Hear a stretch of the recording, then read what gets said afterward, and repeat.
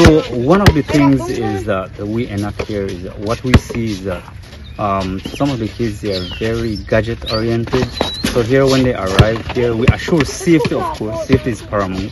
So we remove all of that engagement and we get them really to mingle with other kids. The ideal is for the networking, to develop friends, to meet new friends, meet new people, new students, and go through the 5 stages of groupings. At the beginning, we kind of foresee a bit of segregation.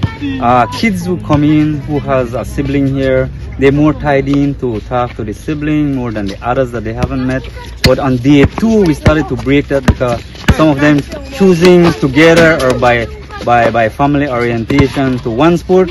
So we kind of separated because we have to like engage into other people and influence that part.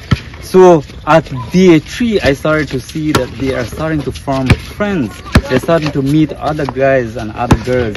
So we were happy about that. Day 4 is really, they started to get along very well. That is where you see they guide each other, they help each other, they assist each other, even strangers getting to know another one. So that is happy ending for us.